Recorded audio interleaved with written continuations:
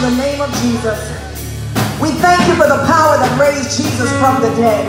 Come on and lift your hands and just begin to give thanks for the power that raised Jesus from the dead. Father, we bless you. We worship you. We honor you. We acknowledge you tonight, Father. God, let your kingdom come and let your will be done on earth as it is in heaven. Come on, somebody begin to pray with me as we invite the sweet presence of the Holy Spirit into this room. Father, we thank you that your will is being done in our lives. We thank you that your will is being done in our families. We thank you that your will is being done, Father God, in this church and in this ministry, God. And we declare, Father God, not our will, but your will be done. Father, I thank you, God, that we send up our praise. Come on and just begin to send up your praise. Begin to just acknowledge that he is great and mighty and powerful. We acknowledge you, Father. You are the giver of life. You're the giver of strength. You're the giver of hope. And we worship you. We bless you tonight. And we glorify your name. And we thank you. We thank you. We thank you. You're worthy to be praised. You're worthy to be magnified. Oh, magnify the Lord with me. Let us exalt his name together. If this was your last moment on the earth, how would you exalt him? How would you bless him? How would you just love him? What would you say? What would you say? What would you say? You're my everything. You're my love. You're the lover of my soul. You're the answer. You're the light in every bit of darkness that tries to come in my life. Thank you for raising me up. Thank you for healing me. Thank you for delivering me. Thank you for saving me. Thank you for changing my life. Thank you for filling me with the Holy Spirit. Thank you for giving me a hunger and a thirst for righteousness. And you declare that I will be satisfied. I bless you right now. We honor you and we love you. And we thank you that you got up out of that grave. We thank you that you got up out of that grave. We thank you that you got up with all power in your hand. We thank you that because you rose again, you were able to go to the Father and he was able to release to us the promise of the Holy Spirit. Thank you for your Holy Spirit. Begin to thank him for his Holy Spirit. Thank you for your Holy Spirit. Thank you for your Holy Spirit. Thank you for the Comforter. Thank you for the Comforter. Thank you for the Spirit of truth. Thank you for the Spirit of might. Thank you for the Spirit of power. Thank you for the Spirit of wisdom. Thank you, thank you, thank you for that Holy Spirit that allows the fruit of the Spirit to come forth in us. God, thank you that you produce in us love, joy, peace, patience, kindness, goodness, meekness, faithfulness, long-suffering, self-control. Father, we thank you, we thank you. We thank you for the gifts of the Spirit, the gift of prophecy, the gift of knowledge. We thank you for all of the gifts. We thank you for the fruit. We thank you that because of your Holy Spirit, we're able to remove the sinful nature and we're able to receive the divine nature of God. So we don't have to be confused. We don't have to be depressed. We don't have to be going left and right. We don't have to be unstable in all of our ways. We don't have to be children on milk, but we're able to mature. Because through the Holy Spirit, we receive Christ. We receive God. We receive the person. We receive the Spirit of God within us. And we're thankful tonight. In Jesus' name we pray. Amen. Amen. Amen. Would you hug someone before you take your seats? I welcome you tonight. I welcome you tonight. Glory to God. I'm alive because you're alive. We can bring up the lights in the sanctuary. I want to get into the word tonight. If you have a notebook, I encourage you to pull that notebook out. If you have notes on your phone, I encourage you to pull that out as well, because we're going to study a little bit tonight. Last week we were talking about, and if you haven't noticed, the Holy Spirit, the Father, has taken us back into it. For those of you that are on the sides, if you could please come into this center section, please, because I'm going to put up a slide in a minute that I need you to see so that you can understand where we're going tonight. The same thing with my spiritual father that is coming on the 21st. Hallelujah. It's interesting how Papa, who's coming on the 21st, has been Periscope. Hi, let's welcome everybody that's watching us online. Welcome. Thank you for being with us here tonight. Grab your Bible, grab your notebook. I want you to be able to understand. One of the greatest deceptions of the enemy is the confusion in the body of Christ regarding the gifts of the Spirit, the baptism in the Holy Spirit, and the connection that baptism and that indwelling of God through the Holy Spirit and through the baptism of the Holy Spirit affects us as believers. And so the enemy has been very, very busy throughout the ages bringing division in the body of Christ. Is it necessary? Is it not necessary? Do we need to pray in the Spirit? Is the baptism of the Holy Spirit important? Is it necessary? Last week we had what I thought was an awesome time of teaching and in the Word, and an awesome time of prayer, where different individuals that are part of our congregation began to be, they were filled with the Holy Spirit. But I want to encourage those of you that were filled in the Holy Spirit, as I said on Sunday, help me Holy Spirit, to continue. It's something that you want to, it's a treasure and it's a gift, and you don't want to just hit it one time and quit it. You want to be able to, every time you go into your place of prayer. And I'm really going to encourage us to stop having drive-by prayers. Let's stop having drive-by prayer time. Okay? What is drive-by prayer time? As you're rushing out the door. Father, I love you. I thank you. I bless you. I pray that you be with me today. No accidents, no sickness, no broken bones in the name of Jesus. And we're running out the door. If we want to go into the deeper things of God, if we want to know God, if we want the Holy Spirit to reveal Jesus to us, if we want to really begin to tap into the gifts of the Spirit that God has designed and designated for every believer according to his will, you've got to spend time. Somebody say time. See, if I'm in a relationship and I'm married and I only get to talk to my husband when we're in passing, then our relationship is not going to be very strong. There has to be what? Time. There has to be conversation. There has to be being together. There has to be the exposing of each other's hearts to each other. So people are always changing. People are always growing. Corey's not the same person that he was when we got married. He's better today than he's ever been. But I won't know who he is. I won't know the essence of this person that I'm married to. Just because we're married doesn't mean that I know him every day, because every day he's changing. Every day he's developing. Every day he's becoming a new person. Every day he's developing and growing into the person that God wants him to be, because he has a heart after God. And so if I don't spend time, I can begin to try to treat him in a certain way based on who he used to be, not based on who he is now. Okay? It's the same way with the Holy Spirit. You have received the baptism of the Holy Spirit, or you're in the process of seeking that wonderful baptism. And if you have yet to have that experience, don't give up. Somebody say, don't give up. It's a promise that has been given to you. And if we learn how to go back to, sometimes you got to go back to the old way. There's nothing wrong with tarrying. And when I say tarrying for the Holy Spirit, is to where you get in the face of God and you continue to press into the presence of God, believing God for that experience. But if we never spend time with God, as soon as God is getting ready to pour his Spirit out on you, you jump up and you move on to the next thing. That's one of the reasons why here at Rainfire Church, I believe that the Holy Spirit has allowed us to build an atmosphere where the Holy Spirit feels welcome. Where he knows that if I really pour myself out and I really begin to work on the hearts of the people, and if I really begin to work in the lives of people, Pastor Joanne, Pastor Corey, the ministers of the house are not going to cut me off. They're going to allow me to do what I'm supposed to do, because I'm the head of this church. And he knows that, and we tell him that, and we invite him. How sad it is for churches that say, Holy Spirit, we welcome you. Holy Spirit, we invite you. In 5 minutes, as he's trying to walk in through the door, they cut him off. Try having a conversation with somebody, and as soon as you start talking, they cut you off. Every time you begin to talk, you don't stop talking. There are many places where the Holy Spirit has stopped talking, because he's not honored.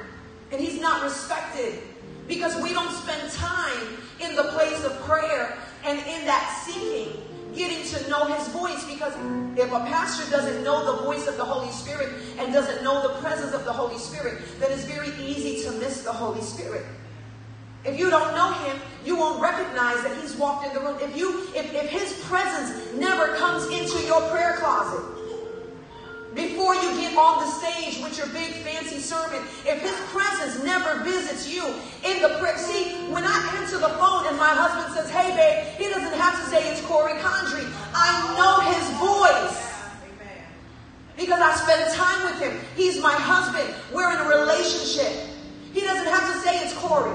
So the goal is Joanne, Jonathan, Brian, Nicole, Fundisha. The goal is spend enough time with him that you know his presence, that you know his moods, that you know how he's feeling, that you know his voice, that you begin to know the difference between the voice of the enemy, the voice of your heart, and the voice of God.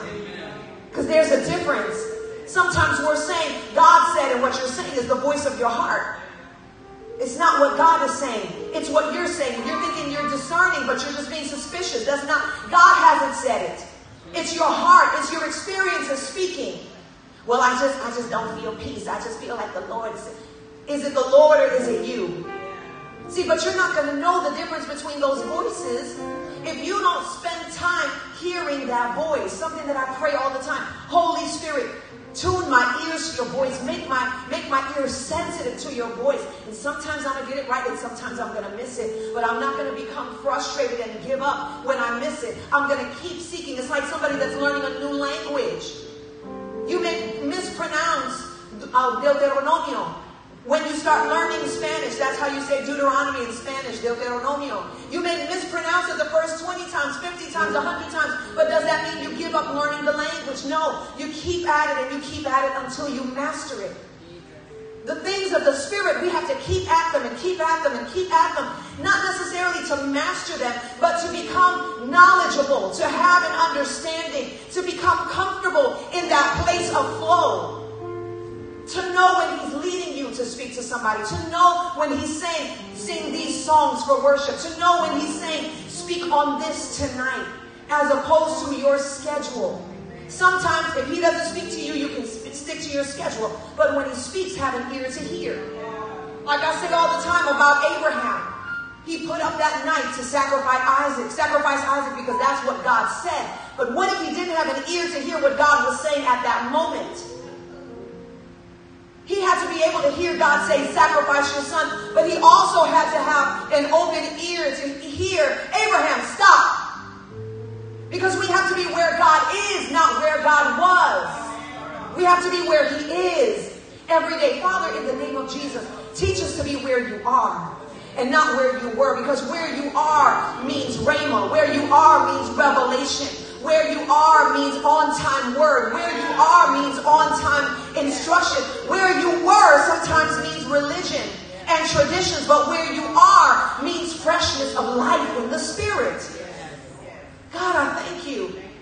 And so even as it's funny because we went into teaching on the Holy Spirit just because that's what I felt in my spirit was needed after we had been 2 weeks talking about being a witness, and it was just like common sense, Joanne. If you talk about being an evangelist and being a witness and winning people to Jesus, and you shall receive power when the Holy Spirit comes upon you, and you shall be my witnesses. So being a witness and being full of the power of the Spirit go hand in hand. Because you need to, when you go out and you're being a witness, you want to be able to have the power of the Holy Spirit on the inside of you, but not just the power. Somebody say, not just the power. It's not just speaking and praying in tongues, even though that's a part of it. It's not just getting the power, even though the power is a part of it. It is about God, through the Holy Spirit, coming on the inside of you. Beyond, see, we're saved by faith. Okay? You make a decision and you say, I need Jesus in my life. And the Holy Spirit is nagging at you and saying, you need to be born again. You need to be born again. You need to be born again, right? And you receive him, and we receive Jesus Christ by faith. We receive salvation by faith, but you can't just stay there. That's why you keep pressing forward and growing in your relationship with God. And now you begin to reach and desire the baptism of the Holy Spirit, because the baptism of the Holy Spirit is going to make sure that your spirit, your soul, your mind, and your body now is all aligned with God and with his will. So that includes sanctification. That includes the breaking of bad habits. That includes deliverance. That includes a clear mind to the will of God. That includes understanding the mysteries of God. Because now, when you are just diving into that baptism of the Holy Spirit, Christ, God, the Father, is coming on the inside of you. And now you can say, Holy Spirit, possess me.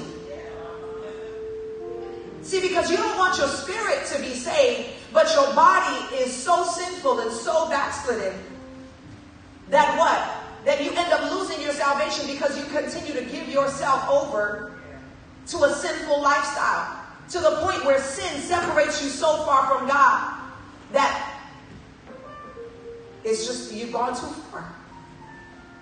So that desiring of more of him, that desiring, and that's why when you have that initial experience of baptism in the Holy Spirit, it's so important to say, I'm going to pray in the Spirit and spend time with God as much as possible. Because when that language first begins to bubble up in you, you're literally just scratching the surface of what it is that the Holy Spirit wants to manifest in your inner man, in your divine nature, in the new creation that's on the inside of you, okay?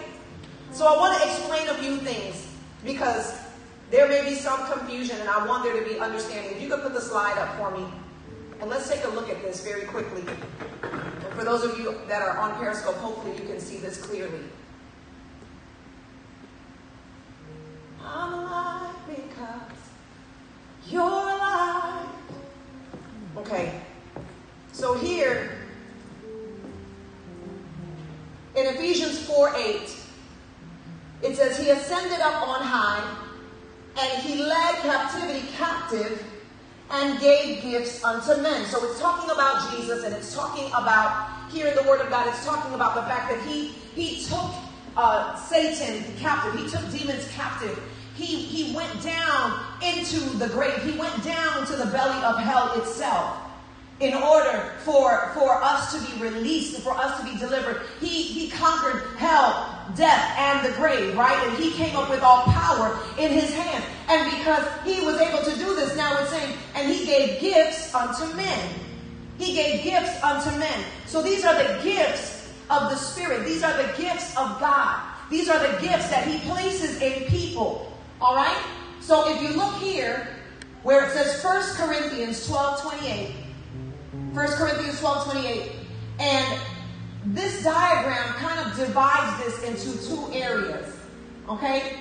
So you have 1 Corinthians 12:28 that talks about the apostles, the prophets, the teacher, miracles, the gifts of healing, okay? And we're going to go into the scripture because there it's talking a little bit more about the gifts and how to administer the gifts, okay? But then right here in the middle, as you can see, it says, so you have the 8 operations of God, and you have 3 categories of gifts. For the purpose of what? The purpose of the apostle, the teacher, the prophet, and even in how it says in Ephesians 4:11, it says apostle, prophet, the teacher, the evangelist, and the pastor. So imagine it like this. Jesus, after his resurrection, goes up to heaven, and he started grabbing gifts. And he comes back down and he begins to release gifts to the body of Christ. And so within those gifts that he releases to the bodies, he releases gifts unto men, including apostle, prophet, teacher, evangelist, and pastor. What is that for? It is not for us to be worshipped. It's not for us to be adored. It's not for us to be catered to. Even though if God places it on your heart to serve somebody that is in spiritual authority over you, that's fine. That is biblical. But it's not that we're supposed to think that we're better than anybody else, because this is just a job description. It's a job description that God gives you the anointing to fulfill. Okay? But what is the purpose of these 5 administrations or these 5 offices? It's for the purpose of what? The perfecting of the saints. Okay? For what? The work of the ministry. So the 3 categories of gifts is the perfecting of the saints, the work of the ministry. So the 5-fold ministry brings to you the word that you're supposed to take and apply it to your life. So I have to teach you about healing. I got to teach you about faith. I got to teach you about deliverance. I got to teach you about the baptism of the Holy Spirit. Faith comes by hearing, and hearing by the word of God. If you don't have faith to believe for these things, then you don't ever put a demand on these things from God. If nobody ever preaches, how can people be saved if there is no one preaching the gospel? That's why he said, go into all the world and preach the gospel, because it's in the hearing of the gospel being preached that the Holy Spirit is able to touch the hearts of men and give them the faith to believe that if they confess Jesus as Lord and Savior, they will be saved. So the fivefold ministry has to teach the word of God under the anointing of the Holy Spirit. Somebody say, under the anointing. If all you're doing is bringing head knowledge and all you're doing is bringing doctrine and theology, nobody's going to change. They're just going to walk out and say, wow, that was deep, that was nice, but there will not be a transformation. The word of God comes forth in the power of the Holy Spirit. It can be a scripture that you've heard 1,000,000 times, but because the Holy Spirit has breathed on it, suddenly your spirit begins to leap and your spirit says, yes, that's what I need. And it comes alive in you, and now you're convinced to go after that thing. So that's the job of the fivefold ministry. So fivefold ministry, if you're not spending time, and if you're not spending that quality time in prayer and praying in the Spirit, then you're just going through the motions because you're not ministering life. Okay? It's only the life of the Spirit that then brings to what? The purpose of the perfecting of the saints. So if you come here week after week, but you never take what you hear and put it into practice, you will not be perfected. You understand what I'm saying? Because that's the reason why the gifts, these 5 gifts, were given. The perfecting of the saints. Okay? But then over here, in the 8 operations of God, where it says apostle, prophet, teacher, miracles, gifts of healing, helps, and government. See, if you're not in the fivefold ministry, then you're probably going to fall into one of these categories, helps and governments. What is it? Administration, helps, deacons, ushers, outreach, feeding, clothing the poor, any type of administrative work, worship ministries, all of those things, because the fivefold ministry can be in effect and they can be working, but it's not enough for there to be a healthy body. Somebody say a healthy body. We want to have a healthy body, and that's why everybody within the body needs to find their place. You have to spend time with God to say, God, what is my place? Is your place the place of intercession? Is your place the place of serving? Is your place the place of welcoming people? Is your place in administration? Is your place working and teaching the children? See, that falls under teachers. Because now we're talking about gifts. So we have gifts, we have the fivefold ministry, we have helps and government. And so the fivefold ministry exists for the purpose of perfecting the saints, teaching you, getting to you the revealed word of God. But then what do you have? Helps and government, people that fall into that category, what is their purpose? The work of the ministry. This is the reason why the apostle said, we can't keep waiting on tables. We can't keep taking care of the orphan. We can't keep taking care of the widows. Because if we don't spend time with God, then we're not going to be able to fulfill our first purpose, which is the purpose of perfecting the saints. So as the fivefold ministry spends time with God and they pour into you the word of God, you're supposed to be perfected in your spirit, in your life, in your body, in your mindset, in your gifts, in your actions, in your attitude, because you're taking that word and you're working that word and you're praying that word and you're interceding that word and you're hungry for that word, and that word is coming alive within you, and that word and relationship with the Holy Spirit is bringing changes into you that brings you to perfection. In Christ, nobody's perfect. We can be perfect in Christ. We can push toward perfection. That doesn't mean you'll never make a mistake, but it's one thing to make a mistake. It's another thing to live making mistakes over and over again and choosing not to learn from your mistakes. A perfect believer is one that is what? Like David, quick to repent. Right? Helps and governments for the purpose of the work of the ministry. The people that work and feed, the people that are in the worship team. You're doing the work of the ministry. Those that go out and evangelize, those that will talk to people those that will invite people to church, those that will be over small groups, all of those things. We're doing the work of the ministry. So in 1 Corinthians 12:28, as you continue reading, and it talks about the last thing that it mentions is diversities of tongues. Somebody say diversities of tongues. What does that mean? That means that there isn't just one type of tongue. Diversity, that means that there's different types. There are people that will go to the scripture and they'll say, no, praying in tongues is only for prophecy. If there isn't prophecy, then you shouldn't pray in tongues. That's not what the word of God is saying. We have to be able to take everything into context.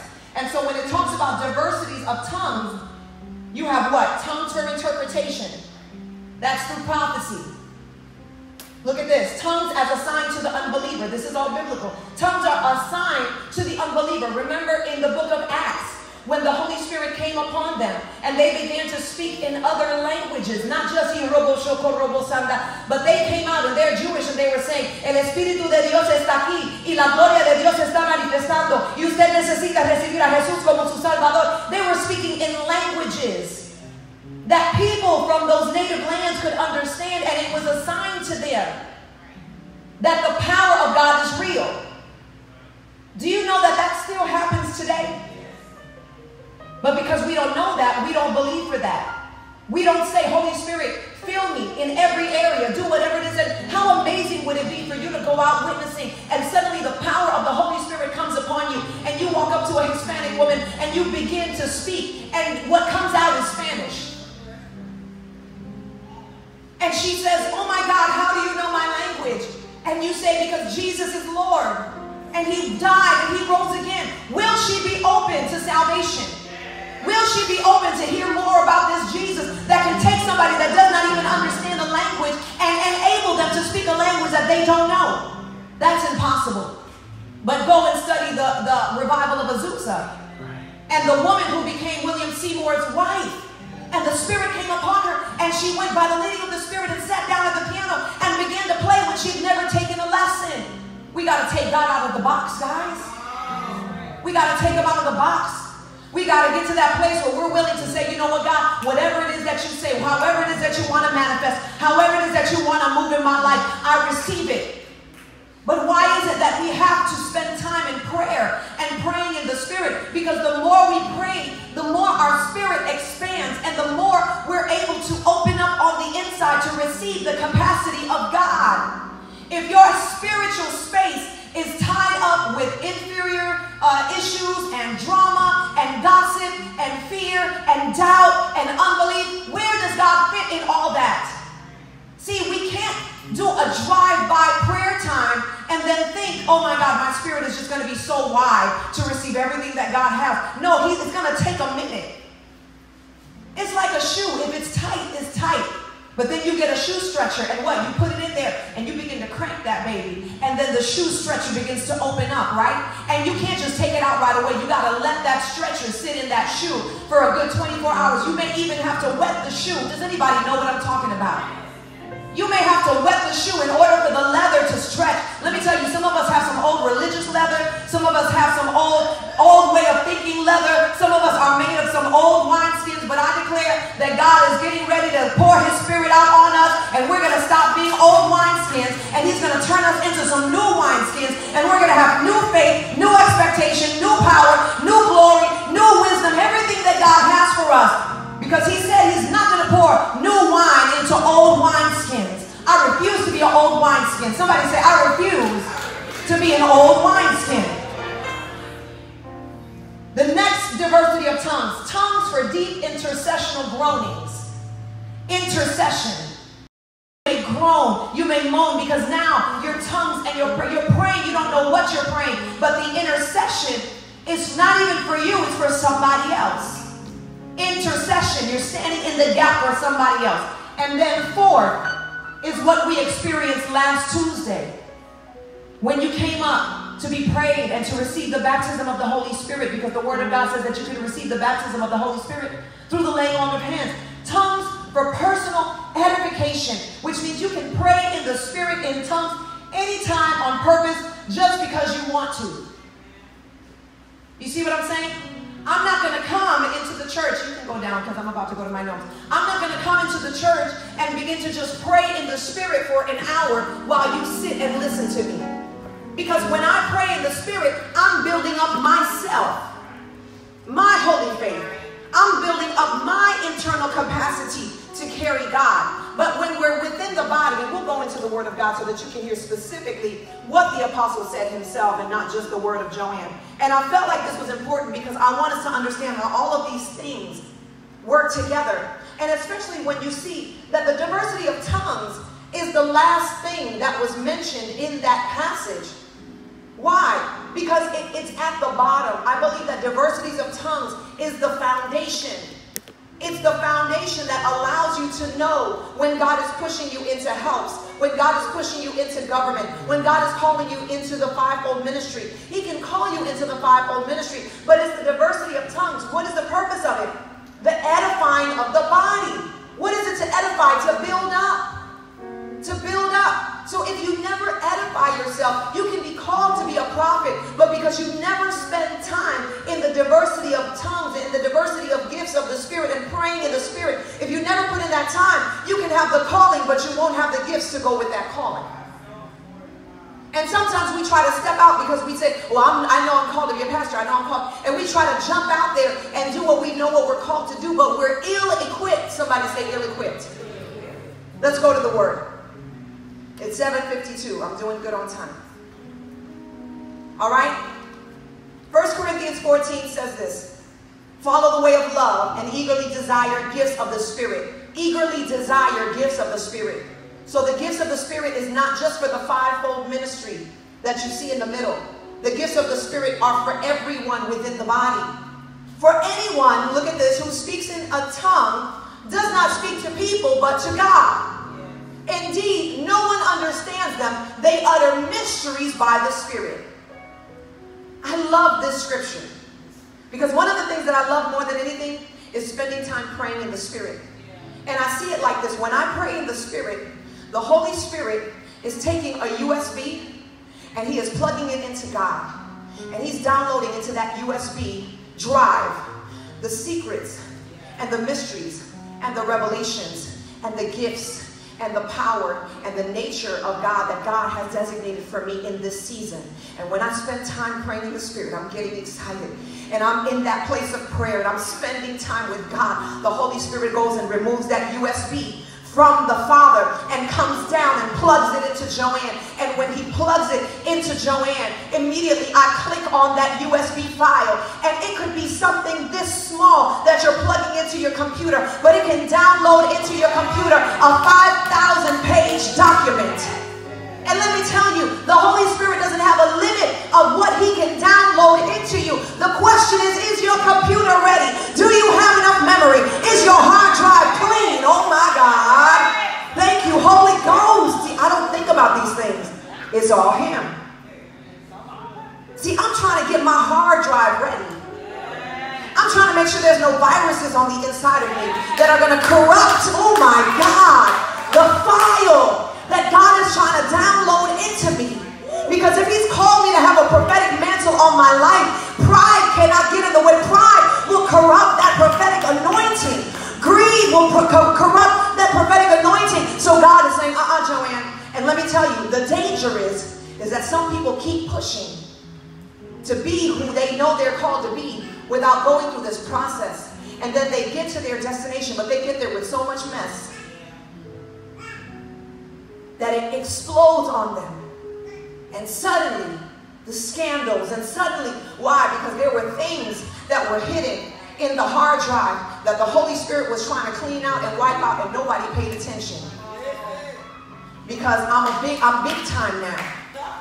I'm in the big stadiums. I'm popular. I got 5 million followers on Twitter and on Instagram. I am a millionaire. Just because you got millions and just because you got 5 million followers does not mean that you don't need to have an ear to hear what the Spirit is saying to you, Archbishop, Apostle, Prophet, Deacon, Pastor, Usher, whoever you may be. None of us are exempt from needing to have that fresh download. And let me tell you, you want to stay connected because the file that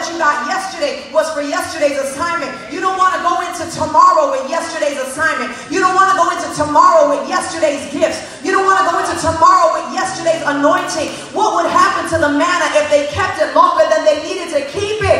He said, only take what you need for that day. And people thought they were slick and they were trying to save it. And the next thing they went, the next morning, and when it was full of worms. That old anointing. You trying to preach with that old anointing. You ain't been dipped in the Spirit since 1972 and you still trying to preach that same message. And you're wondering why it is that people don't feel life when you speak to them. And they're falling asleep. Because there's no power, there's no freshness, there's no indwelling of the Holy Spirit. Let me tell you something. This Bible may be 2,000 years old or however old it is. But when the Spirit breathes on it, the one that wrote it breathes on it. When the one that wrote it breathes on it, how can he breathe on it? The only way that he can breathe on it if the one that is uttering that word has been with him, so he can breathe on you first. Some of us don't just need him to breathe, we need him to blow. Because we got to get that dust off, and we got to, like, you know, I'm so excited right now. No one, do not speak, when you speak in tongues, when you pray in tongues, no one understands you but God. So when something feels like it's not right, when your stomach don't feel right, pray in the Spirit. Pray in the Spirit. Pray in the Spirit. When my husband had the accident, that morning, my parents were in Medellin, Colombia, and my father asked my mother to leave with the pastors, and he stayed in the hotel room by himself. And when he tells me the story afterwards, he said, Joanne, I felt like I was going to die. He said, I felt like I was going to die, and I didn't know what it was. He said, but I began to pray in the Spirit, pray in the Spirit, pray in the Spirit, pray in the Spirit, pray in the Spirit. He said, I didn't know what was wrong, but I began to pray in the Spirit. I didn't know what was happening, but I felt literally like my life was coming to an end. And I began to pray in the Spirit and pray in the Spirit. And he said, around 1:30, it lifted. And it was around 2 o'clock that Corey had the accident. Is it by chance? Is it by chance? Maybe there were other people that God was touching their hearts at that very moment to intercede and to pray, and they just didn't even know why they were praying. But those prayers were going into the spiritual world. Those prayers were activating the angels. Those prayers were sending angelic ministers right to the intersection of Post Road and Mason Creek Road, or whatever that road is, Ephesus Church and Post Road. And those angels were on standby, and they only allowed what needed to happen. And they were there keeping Corey's heart pumping, keeping him aware and awake, keeping him alive, and they were holding his spirit down in his body. You ain't going nowhere, son. You got a work to do. So between Corey's faith and the ministering angels, see, we're so carnal and we're so attached to this earth that we don't even know what's going on around us. There's a warfare that is going on around us. But when you learn how to be a prayer warrior, when you learn how to pray in the Spirit, when you learn to intercede, when you learn to pray the mysteries of God, God can have you praying for a missionary in China that's getting ready to be killed, but you begin to intercede for them, and somehow God makes a way out of no way for them to escape. You don't know? Because when we pray in the Spirit, we're praying the mysteries of God. When we pray in the Spirit, the devil himself cannot stop the agenda that God is unfolding through your prayer in tongues.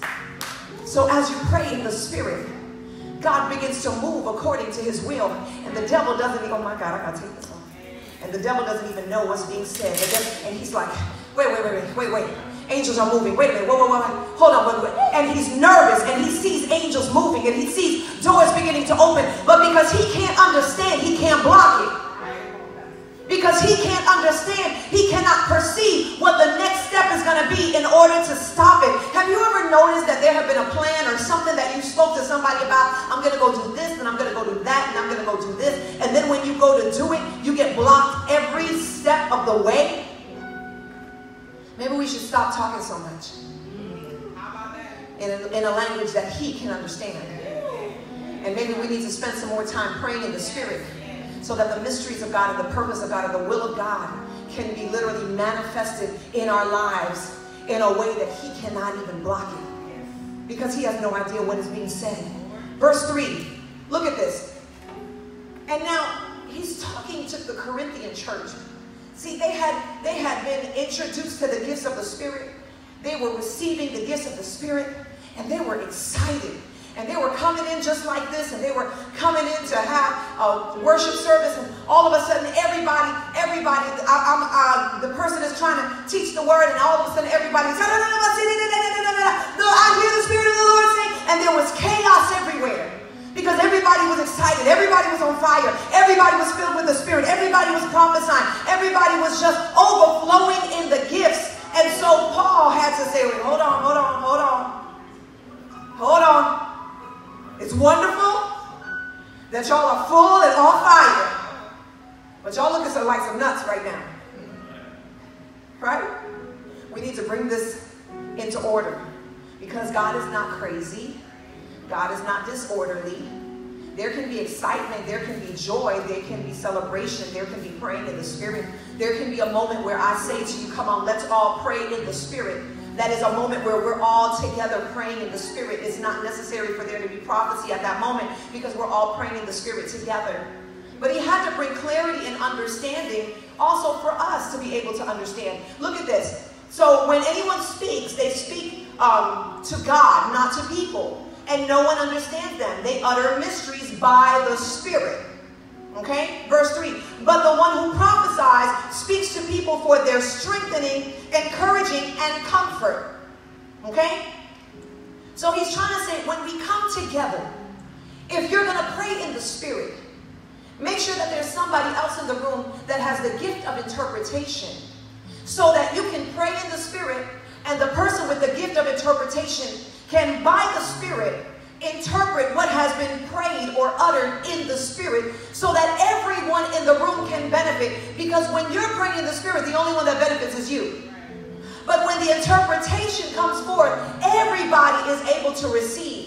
And somebody says, and the person stands up and they're overwhelmed, and they begin to pray in the Spirit. And then as that person dies down, somebody says, thus saith the Lord. I hear the Spirit of the Lord saying, there is a time that is coming for rejoicing because of this and this and that, whatever. But all of these things are the gifts of the Spirit. That we, and maybe in this modern day and time, we don't spend enough time even talking about it. And people don't know about it. So they don't even realize, wait a minute, I'm saved and I could possibly have the gift to interpret tongues. I'm saved and I could possibly have the gift of prophecy to edify the church. What? You mean I'm saved and I could possibly have the gift of healing and the working of miracles? You understand what I'm saying? And so we're shortchanging the body. We're not allowing the body to develop. So we have an underdeveloped church that has no infilling of God through the Holy Spirit, has no gifts of the Spirit, is barely bearing the fruit of the Spirit, and then you wonder why we're so busy trying to become like the world. You understand? Because we don't understand who we are. We don't understand that we've been set apart. Okay? And look at this. But the one who prophesies speaks to people for their strengthening, encouraging, and comfort. Verse 4, anyone who speaks in a tongue edifies themselves, which is great. But the one who prophesies edifies the church. So each thing has its moment. When you have your personal prayer time, you don't have to worry about interpreting. You can pray in the Spirit all day long and edify your spirit and strengthen your spirit. And then when we come together, it's wonderful for there to be prayer in the Spirit and interpretation, so the body can be edified, so that we can all be built up. Okay? And now, brothers and sisters, verse 6. If I come to you and speak in tongues, what good will it be to you? Here he's giving the example. Unless I bring you some revelation or knowledge, or prophecy or word of instruction. Even in the case of lifeless things that make sounds, such as the pipe or harp, how will anyone know what tune is being played unless there's a distinction in the notes? Again, if that trumpet does not sound a clear call, who will get ready for battle? So it is with you, verse 9. Unless you speak intelligible words with your tongue, how will anyone know what you are saying? You will just be speaking into the air. Undoubtedly, there are all sorts of languages in the world, yet none of them is without meaning. If then, so he's saying to you, you're not just babbling. Praying in the Spirit, when you've been baptized in the Holy Spirit, is a heavenly language, which means that there is interpretation. There is meaning to that language. Okay? That language is communicated when you're full of the Spirit and you're praying in the Spirit. You have that direct connection that bypasses your brain. It goes from your spirit to the Spirit of God. That's why I gave the USB analogy. Or you can also use the broadband connection analogy, where that wire or that Wi-Fi is the Holy Spirit. But you have God and you have us. And your mind doesn't have even a chance to doubt, because what the Holy Spirit is saying through your praying in the Spirit doesn't even have the opportunity to bring doubt in your mind, because your brain, your natural brain, doesn't understand. So if you can't get in the way, the devil can't get in the way, and God can do what he wants to do. Make sense? So he's saying that it's a language. So what shall I do? Okay? Verse 13, let me back up. For this reason, the one who speaks in a tongue should pray that they may interpret what they say. That means within the congregation. For if I pray in a tongue, my spirit prays, but my mind is unfruitful.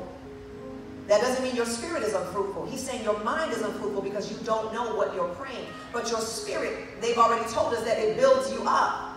It edifies you to pray in the Spirit. So what shall I do? I will pray with my spirit. I will pray with my spirit. That means I will pray in my heavenly language. I will pray with my spirit, but I will also pray with my understanding. I will sing. Come on, worship leaders. I will sing with my spirit. We can sing in the Spirit and receive the interpretation of that prophetic song that was released in the Spirit to English or Spanish or whatever language. I will sing with my spirit, but I will also sing with my understanding. Otherwise, when you're praising God in the Spirit, how can someone else who is now put in the position of an inquirer say amen? How can they say amen if they don't know what you're saying? How can they say amen to your thanksgiving since they do not know what you're saying? You're giving thanks well enough, but no one else is edified. He's teaching us how to govern the service. Okay? But I thank God, look at this, that I speak in tongues more than all of you. But I thank God that I speak in tongues more than all of you. I don't know. But is it possible? Is it possible that there's a connection with Paul's prayer life in the Spirit and the fact that he wrote more of the New Testament than any other apostle? See, he wasn't familiar with Jesus in the flesh.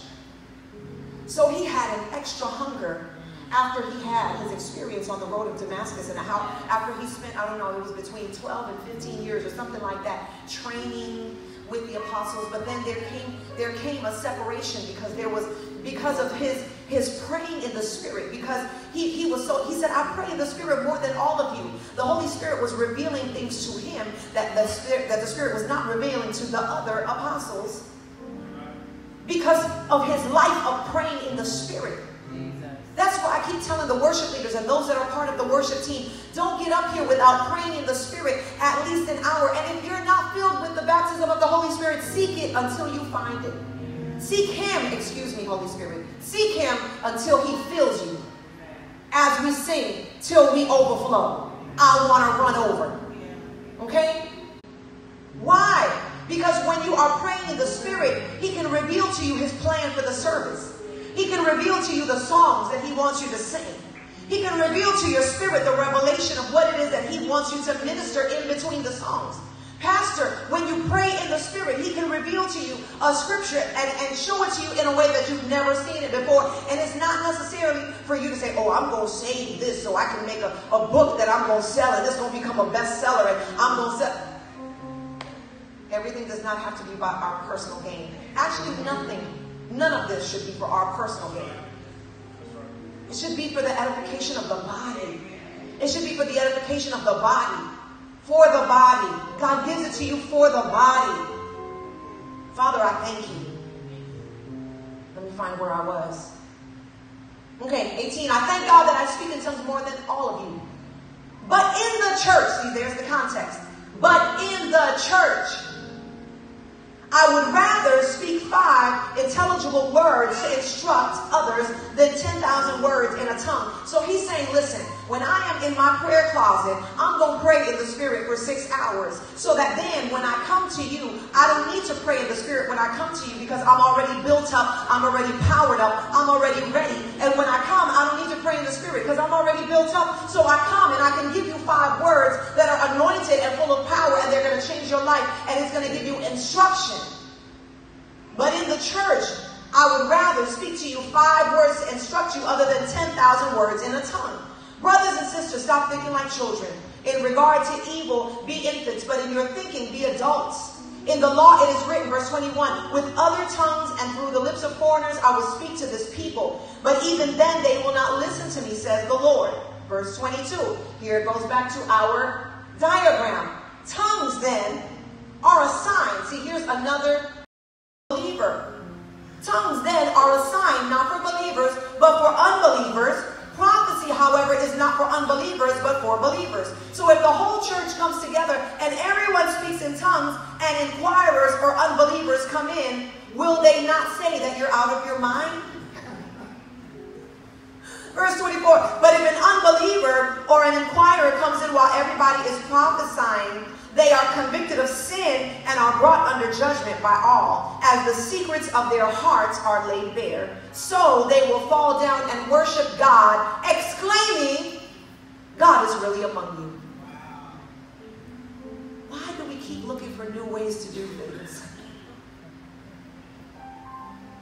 Isn't this beautiful? He's saying tongues is for the unbeliever. But when it's within the body, let there be interpretation. Let there be prophecy so that the secrets of the unbeliever's heart can be revealed. And when you tell them or say something that nobody could know, let me tell you, I was so impacted by the woman that came with Gwen in April. And I ended up at a party, at a birthday party, and it was at her salon. And when Gwen brought her over to me, she said, oh my God, oh my God. Oh my God, I just love you so much. She said, my life has been on fire since I left Rainfire. And I was like, okay, I have no idea what she was talking about. She said, I came there in April. She said, you would never know what I've been through. I came to Atlanta with $200 in my pocket. I've been in jail. I've been homeless. I've been through this and I've been through that. I don't read well. I don't write well. I have been through hell and back. But there was a book that I have been trying to write, but there was something that was holding me back. I was afraid, and it was holding me back. It was holding me back. It was holding me back. And something kept telling me, how are you going to release a book when you don't even read well? How can you release a book when you don't even write well? You don't even know how to express yourself and communicate, because she's in the profession of doing hair. She said, I was always used to being in the background. I've worked with everybody. But reading and writing and communicating verbally was not necessary because my gift of doing hair made open doors for me. She said, but from the moment I was at Rainfire, you were getting ready to dismiss the service, and you stopped and you looked at me and you pointed your finger at me and you began to speak to me. And she said, after service, I went to Gwen and I said, did you tell her about my life? And Gwen said to her, no, I haven't. I did not even remember. I've never seen that woman a day in my life. I didn't know anything about her. I just know that I felt like the Spirit was saying, speak, and I, in obedience, through the power of the Spirit, began to release prophetically what God was saying. And for her life, it just hit right on the nose. She said, from that day, she said, my book is out. I've released the book. She said, just a few weeks after I released the book, I was in front of a room of 150 people speaking to them. And God was touching their hearts through my testimony and through my life. She said, but I know that what happened was that God, the presence of God and the power of God touched my life, and I left that place changed.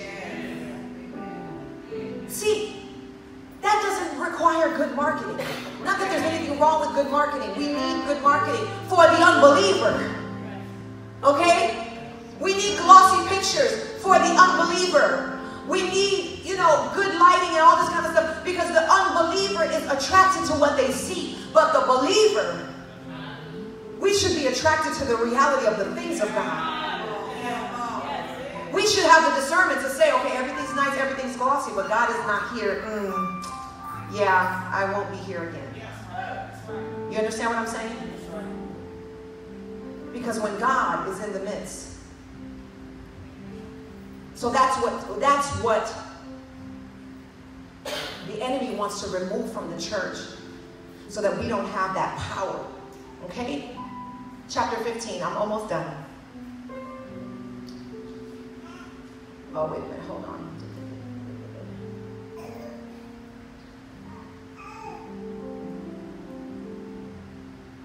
Okay, verse 26, here we go. When then shall we say, brothers and sisters, when you come together, each of you has a hymn, or a word of instruction, a revelation, a tongue, or an interpretation. Everything must be done so that the church may be built up.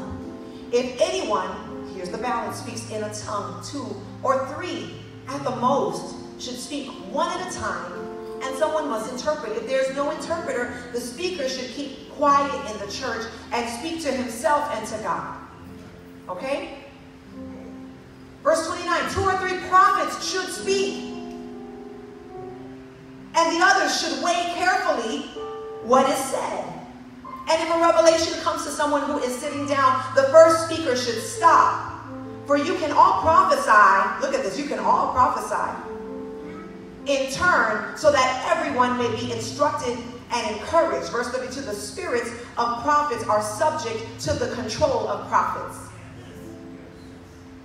So that means that when we're flowing in the gifts of the Spirit, don't tell me, I just got so overwhelmed, I just couldn't control myself. And the person's trying to lead Bible study, and you standing up in the middle of Bible study, thus saith the Lord is speaking right now. Sit down. This is not the moment for that. One of the things that's important to learn in a house and during a service, that if God gives you a word, go to the person that is in leadership of that time of learning and growth and say, I believe that I have a word for the church. May I share it? May I speak it? And based on the witness of the Spirit, they'll either say yes or they'll say no. Either way, don't feel discouraged.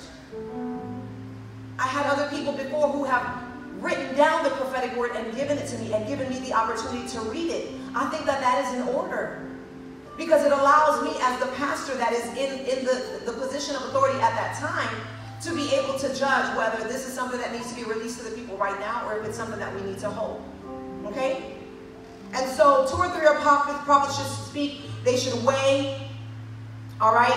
Okay, the Spirit. Here we go. 32. The spirits of prophets are subject to the control of prophets. For God is not a God of disorder, but of peace, as in all the congregations of the Lord's people.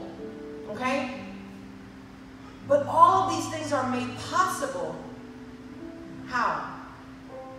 Through the baptism of the Holy Spirit.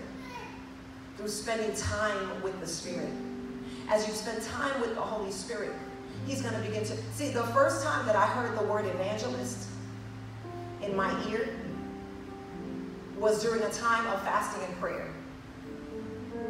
Because I heard God say evangelist.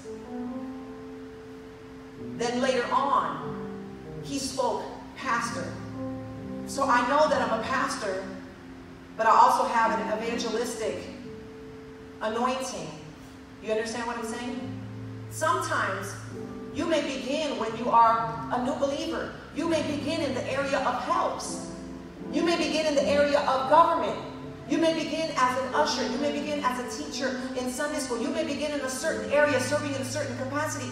But as you show faithfulness in that area, and as you continue to spend time with God, He begins to continue releasing to you the gifts. And as time moves on, He may be releasing to you the gift of the prophet. He may be releasing to you an apostolic anointing. He may be releasing to you a pastoral anointing. But those things are able to be released to you as you grow in maturity. And what is part of that growing in maturity is spending time with God, praying in the Spirit, allowing the Holy Spirit to download into you the gifts of the Spirit that are for you and for your calling. And so we should be excited to go after God, seeking the baptism of the Holy Spirit. We should be excited to spend uninterrupted. Let me say that, uninterrupted. We should be excited to spend uninterrupted time with the Lord.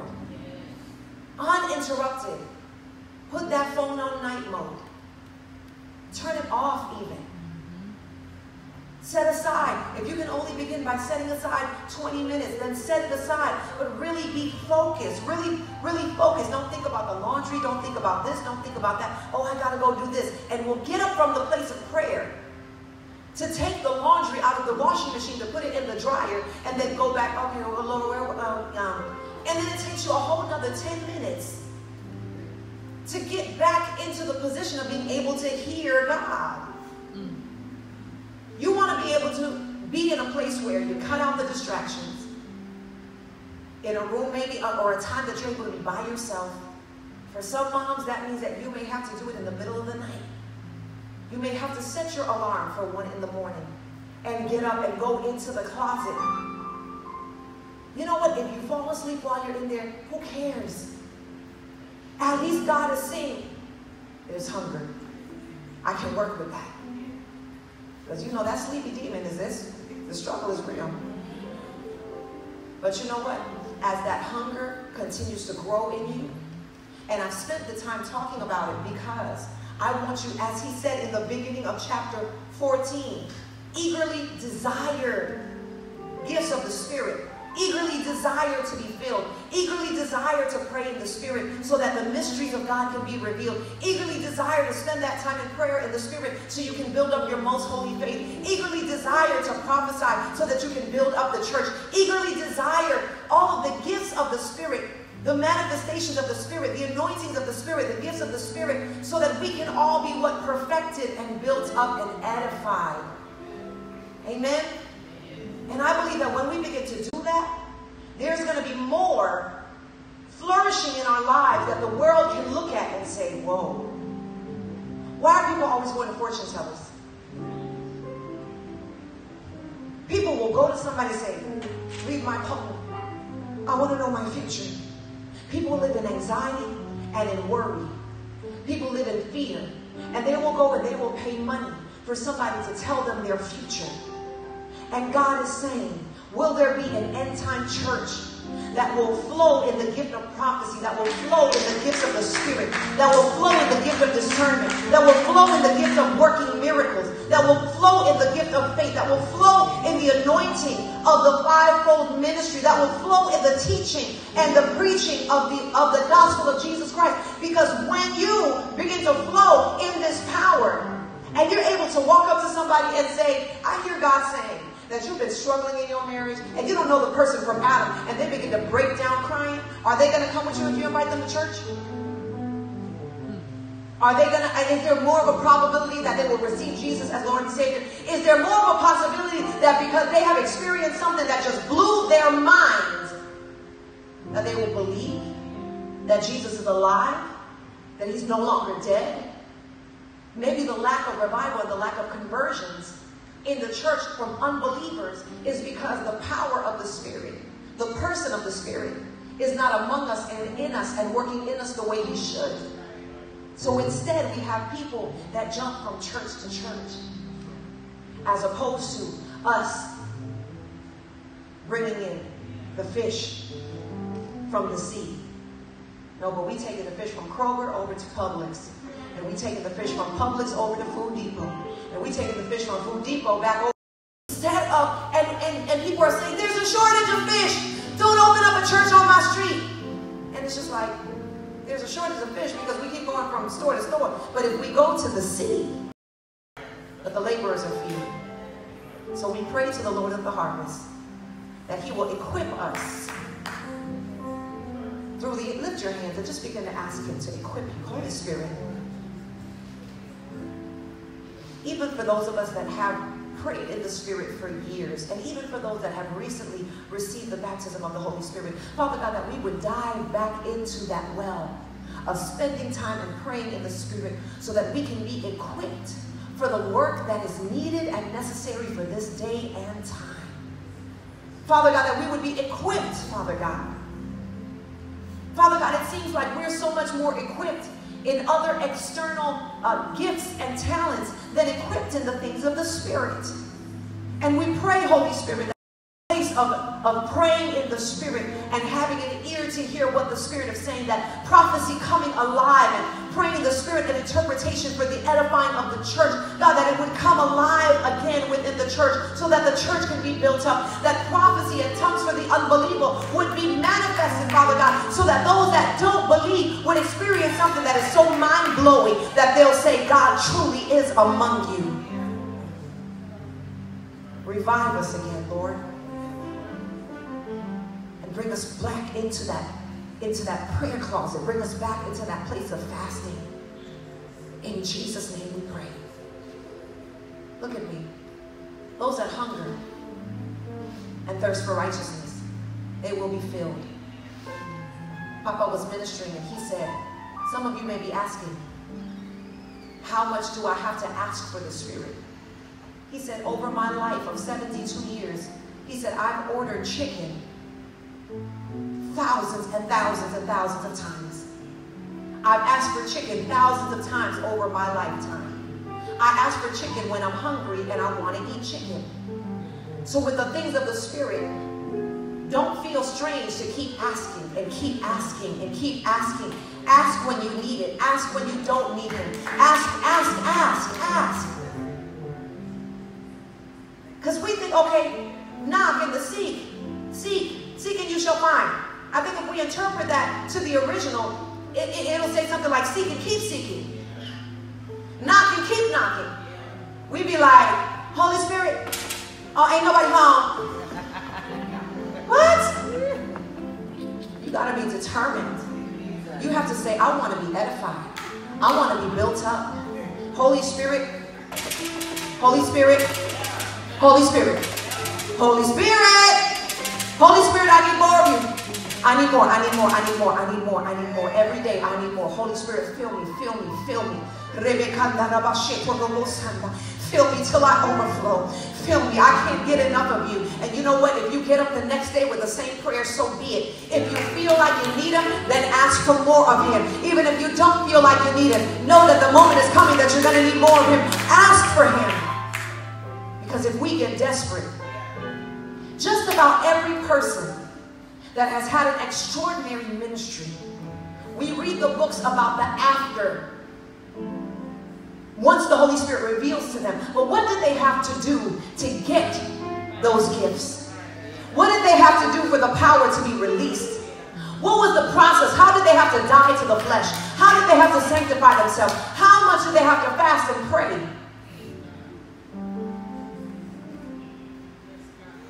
That's where we have to start. We all want the story. Oh, so-and-so raised 5 people from the dead. Okay, but what price did they have to pay in relationship with the Holy Spirit and in seeking God in order for that to be released? But maybe we're just a generation that is too lazy and too busy and we don't have time. But I declare in the name of Jesus that God is right now raising up a generation that will not be lazy, that will make the time, that will be hungry and thirsty for righteousness. And the Holy Spirit will find a generation among us that can be entrusted with the person of who He is, to then be able to manifest His gifts and His power, not for our glory, not for our fame, not for us to become rich, but for souls to be saved and for the body to be edified. In Jesus' name, amen. Amen. Clap your hands to the Lord. Let's thank God for His word. I know I've never given you guys a diagram before, but there's a first time for everything. There's a first time for everything. Let's prepare our hearts to worship the Lord in our giving.